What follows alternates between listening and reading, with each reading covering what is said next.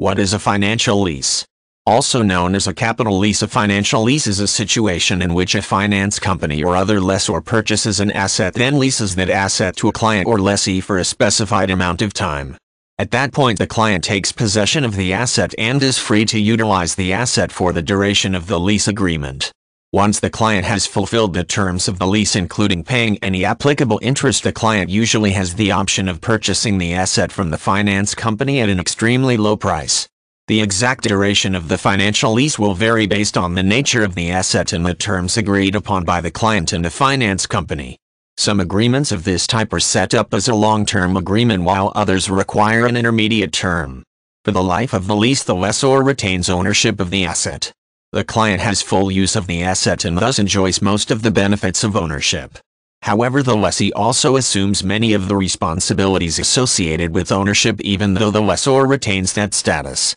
One of the easiest ways to understand how a financial lease functions is to consider non-cancelable lease agreement for a new vehicle. The lessor and the buyer or lessee agree that the lessee will lease the new vehicle for a series of payments, with one payment to each calendar month for the duration of the lease. During this period, the lessor is still the owner of record, but the lessee is responsible for the maintenance and most repairs on the vehicle other than those specifically addressed in the terms and conditions of the lease.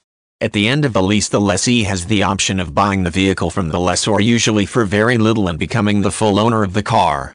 This type of commercial arrangement is different from a similar agreement known as an operating lease. With an operating lease, the lessee has only limited access to the asset. With a financial lease, the lessee has complete use. In addition, a lessor usually recoups the full investment plus a small return over the life of the financial lease. That is not necessarily the case with an operational lease, where the lessor may still have an outstanding amount of investment that has not been recouped. A capital or financial lease functions according to the regulations put in place in the jurisdiction where the agreement is established. Different nations set the criteria for what constitutes a lease of this type. In the United States, a capital lease must meet one of four basic qualifications. The lease must offer the option of transferring ownership to the lessee at the end of the lease. There must be a bargain purchase option that is less than the current fair market value of the asset. In addition, the duration of the lease must be at least equal to 75% of the anticipated useful life of the asset, and the total value of the lease payments must be at least 90% of the original amount paid by the lessor to acquire the asset.